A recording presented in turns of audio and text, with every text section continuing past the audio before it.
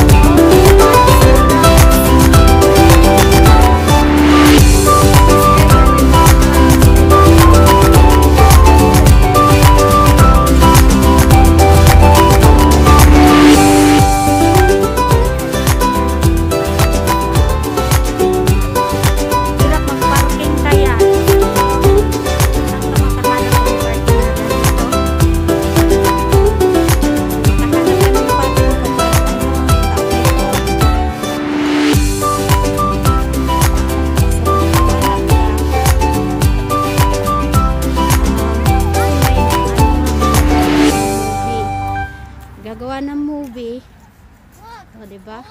Ito sa ano yan, washroom sa mga the bad, ano yung movie na yun, the bad boys, bad boy at the tall boys pala.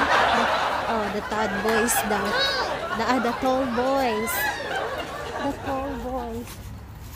so tall boys pala guys. Ang pronunciation natin na hindi maintindihan ng Canadian.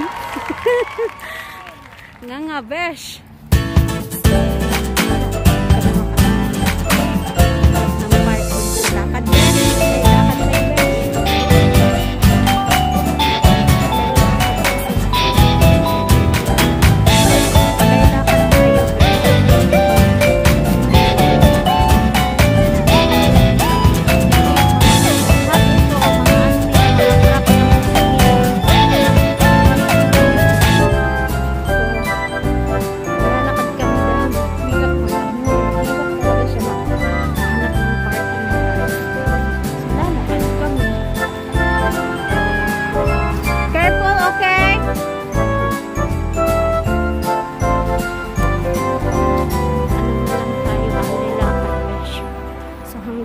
To siya 10 minutes. Tingnan mo yung mga kahoy, oh. Ay siya, nag-umpisa na kulay-kulay. So yun, nakakita nyo, ayan siya, ayan siya, oh, ayan ganda no, ayan siya kasi nga dito na full na kami besh. Yan lang. May cute dito na kahoy. Papakita ko to sa inyo. Yung sa lawal ko nalalaglag. Hindi ka kasi makakita ng parking. So maglakad kami besh. Dahil nang nilalakad namin. Kasi yung parking besh. Walang parkingan besh. Hirap kumuha ng parking. So dito guys, nakita niyo yung kahoy na to. So cute siya masyado.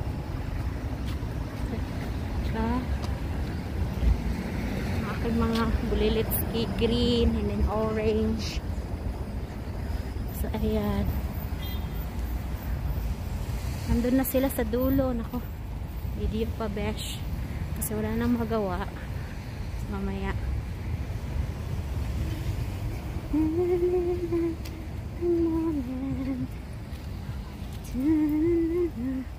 wala talaga.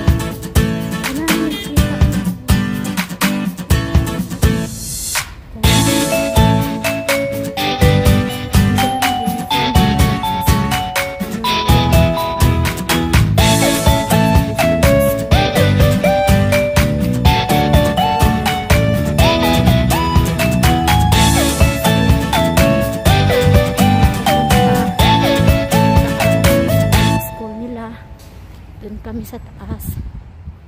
Ito banda doon. Makikita yung so ito yun. This is the Humber College. Pakita ako sa inyo. Humber. Welcome student. Welcome resources. Sure. So yan. Pa-full na talaga besh. Tingnan mo ang ganda. So ito yung school. I-off ko na to soon kasi bawal. So dito ako pumupunta, besh. Lakad. So i-off ko na ngayon, besh. Ano siya? Sa kagabatan, besh. Dito yan sa college. So nandun na sila. Sige, thank you for coming. Thank you for watching. See you. Bye. See you guys.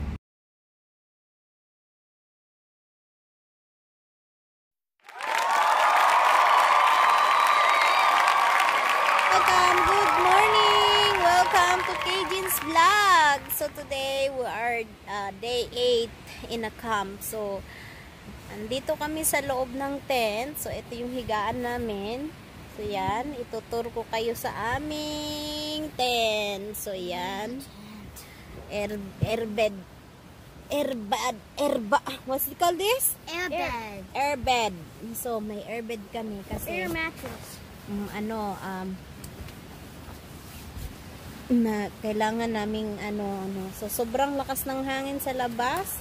So pero nandito kami. So ito yung itsura namin, guys. Sabog-sabog ang mukha ko, guys. So hindi ako makatulog. So ito yung itsura ng namin, tent. So ito yun. So this is our bed right here. Bed. So may bed yan talaga siya. Siyempre may bed, may mattress. So kompleto yan. So ganito siya kalaki. Itong tent na to, guys, is good for 6 person. 6 person. So we're only 5. But we have our own bed kasi siyempre kailangan mo ng bed. So this is our bed. So kailangan mo ng bed. So this one. So yan siya. Tour ko lang kayo, ha. So ganito itsura namin. So minsan pagka medyo kwan. So, sa baba minsan may natutulog sa baba, pero mostly nandito. Squeezy kami dito sa aming sa aming higaan. Higa na naman tayo. So second day. Na kami, uuwi na daw kami maya. Taka ay bag pa more, ilapit ka akong mukha. Allah, Diyos ko, Lord. So kagabi nakatulog ako siguro mga alas 3, alas 4 hanggang alas 5. So nagte-text pa ako kasi may signal naman alam mo naman yung signal. Grabe yung aking mata, Diyos ko, Lord. So tingnan mo ang aking mata. So yun. Like 20 people. So dito lang kami. So nagpe-prepare sila ng breakfast. So actually, guys, ay kagabi ramdaman kagabi may naglalakad na, ewan ko, moose ba yun o raccoon, di ko pinapansin. Hindi na once na hindi na ako lumalabas kasi nga nakatakot siya sa labas. Malamig din. So yun, space kami. Meron may yung ibang mga kasamahan namin sa cabin na tutulog. So sila natutulog sa cabin. So pero ang gusto nilang experience mga bata ay gusto nila dito sa sa tent, kaya sa tent. Don't open the window kay there's the wind, it's too strong. So dito kami, ayan, higaan, blanket, mga blanket kasi sobrang lakas ng hangin, guys. Naririnig nyo, parang mabaklasin na yung namin, bubong. Pero na tong tent na to windbreaker siya. Kaya okay lang. Yan, lakas ng hangin, Ang lakas, tsaka yung lake kasi, nasa kami, nasa gilid ng lake. So, syempre, pupunta dito yung lake. Ano ba yun? Pag ang hangin galing sa lake, tapos dito pupunta sa amin, dito ang way sa amin. So ganito, para kaming nililindol. Nililindol. So ayan. So meron may aso kami kagabi, pero kinuha din ng makikita niyo dun sa mga vlog ko. May aso kami na dapat yung aso namin ay pagpa-stay siya dito sa amin, pero hindi nagpaiwan yung aso. Sumama talaga dun sa ninong ng aking anak. Si Logan, pangalan ng aso Logan. Maganda sana yun kasi pag may coyote or mga mabilis siya magkakahol, pero hindi siya sumama, hindi nagpaiwan dito. Mamaya nandito na naman sila. Ha? So that was I'm saying, yun na gonna go on. You guys, you hanging around.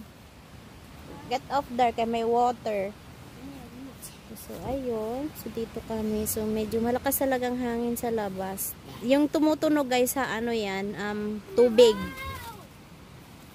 Tubig yan siya. So umuulan pa kagabi, o di ba? Tamang ulan, pero we're okay. We're okay. Dumugi na naman kami. Hala, tignan mo yung namin. Shh, quiet. They're okay. Kung hindi pa siguro to windbreaker ang namin, ang tent, wala na, lumipad na kami. Tapos paggising sa umaga, nasa gitna ka na ng lake. Naglutang-lutang. So ayan siya na guys. No, it's okay.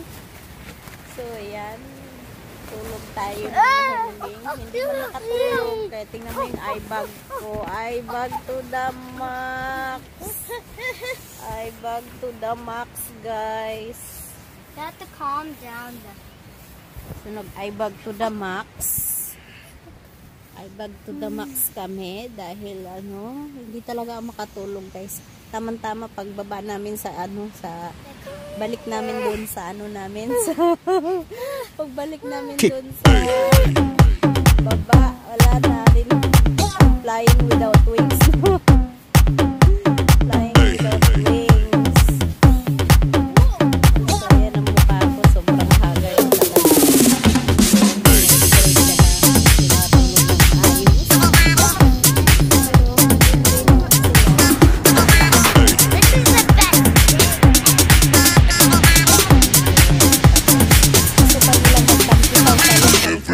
Shake it, baby.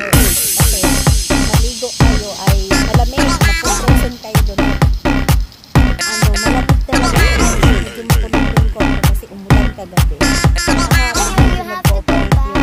Everybody shake it, baby.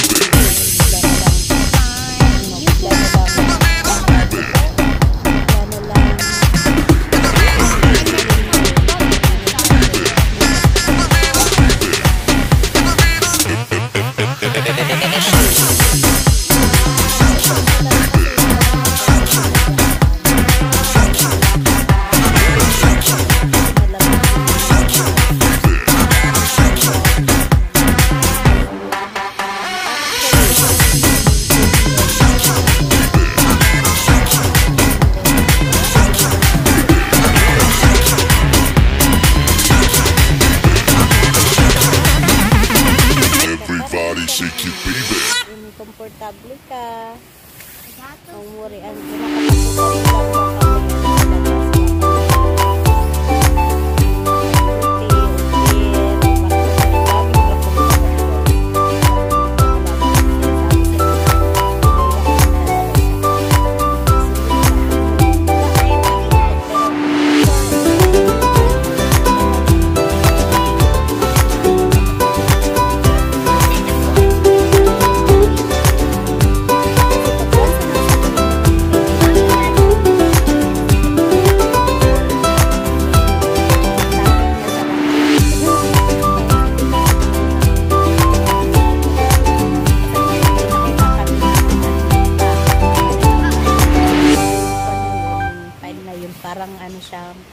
sabi nila most gagala-gala kasi nga sa bundok na talaga kami, as in kabihasnan. So konti lang ang mga kapitbahay, so malayo sa guys, nakita niyo yung yung lechon na linag ko. So may lechon na linag ko. So makikita, hope na mag-enjoy kayo doon. So yun yung first week. Kahapon nandito yung yung kaibigan namin, mga bumaba sila. Tapos tinignan nila and then in-explain ko sa kanila na ito ang tradisyon ng Filipino. Every time na mayroong special occasion, don't take out your jacket, mister. gonna go back inside the Oh, house. you go back inside the house. Magkain kayo doon. I'm going to bring food for you. Ay, no, I'm good. Mommy's still not yet ready. Well, can you bring food for me? He's hungry. He's hungry. So, ayun. What So, should I actually, bring? guys, pinakita namin sa kanila yung yung kwan, yung lechon. So, nag-lechon kami dito kahapon. Yung pare namin, lahat kami siguro mga kami ng 30 plus kahapon. Pero nag-uwian din yung iba nag-uwian. Pero kami nagtagyan. Siguro ilang lang limang tagyan. Kaya dalawa doon. So, 4 lang pala ang tent na nagkaiwan. Kaya yun. Don't do that. So, ayan. Dito lang kami. Bahala yan maghangin din sa labas. Ano ka ba naman na yung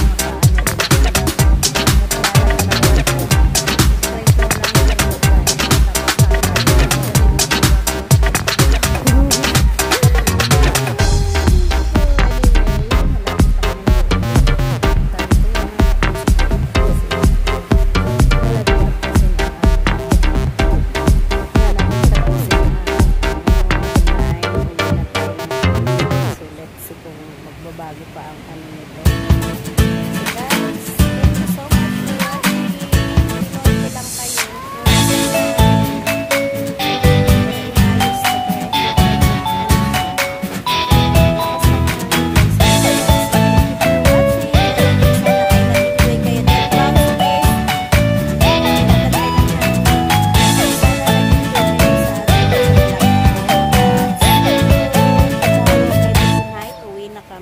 Sabi ko kako, naku, mamamatay na tayo dito.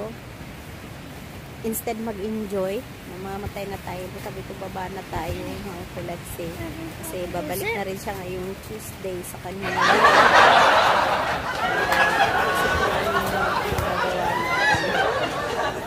Ayan, malamig siya dito. Pero pag may blanket ka na, okay naman siya. Wala na siyang hindi na siya malamig. Pero grabe akong napagay. Ay, bag pa mo. Ito na nakakarating.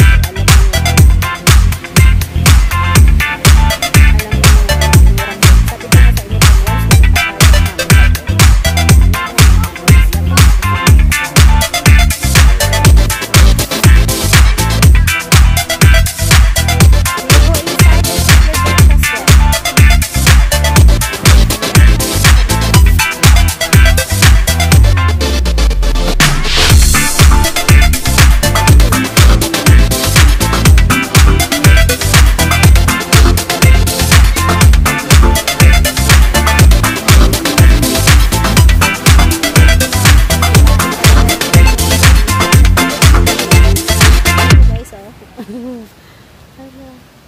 Kick.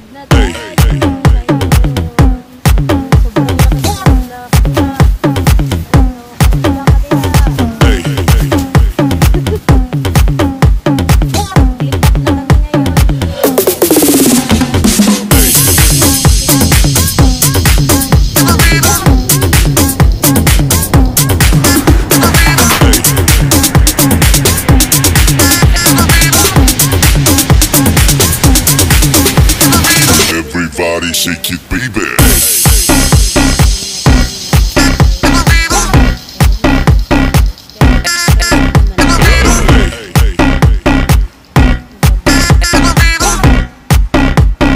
Everybody shake it, baby.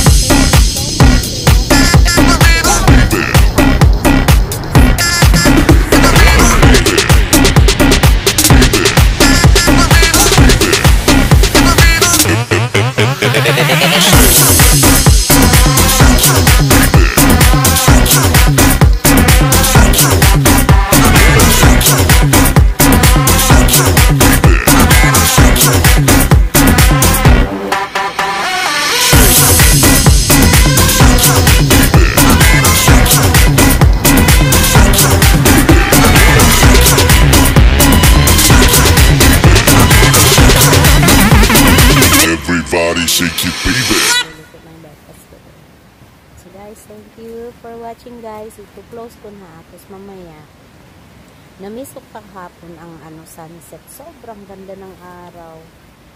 So, na-miss ko kahapon dahil nag-prepare ng dinner kasi ang daming bata namin kahapon. Wala ng bata na 10 din yata. 10. The rest adult na. So, yes. So, guys, thank you for watching. Bye. Sana mag-enjoy kayo sa aking haggardness na place. Bye. Thank you. See ya.